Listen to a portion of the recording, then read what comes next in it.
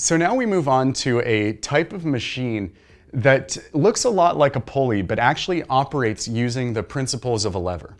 And this is because it takes advantage of a difference in lever arms to perform the same amount of torque, but requiring less force to do so. This is an eccentric pulley or a modified lever. And the way you recognize these is by having two gears that are connected, where one of the gears is smaller than the other one. Or if you have a single pulley-like apparatus, but it doesn't rotate around the center, but instead its axis of rotation is centered somewhere else, over to the side. And so whenever you see either of these two systems, either connected gears or a pulley with an asymmetric axis of rotation, the first thing you should think is that you need to analyze this as a lever, where you're looking at torque equaling force times lever arm. So in this one over here, we have two gears that are connected, and so they'll be rotating at the same time. But one of them has a much larger axis of rotation, a larger lever arm.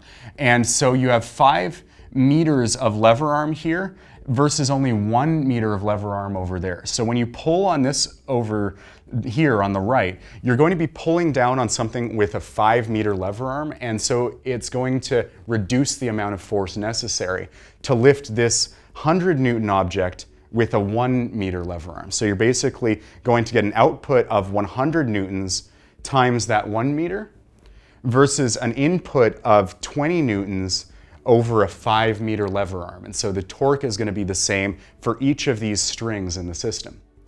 Now, when you're working with something with an asymmetric axis of rotation, it's very much the same type of principle.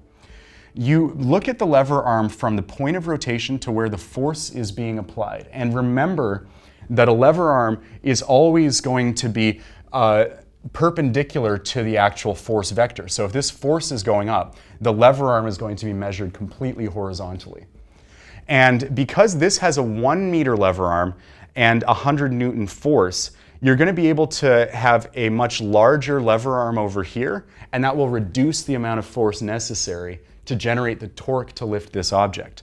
So you put in 10 newtons of force pulling this way, you multiply that by the 10 meters, and that's going to give you 100 units of torque. Just the same as the output torque, which is 100 newtons this way times the 1 meter. And so, like any other machine, you're going to be having a smaller amount of input force due to the fact that the distance or the lever arm is greater. And because, even though these look like pulleys, because you're operating on a lever arm basis, you analyze these as though they were levers.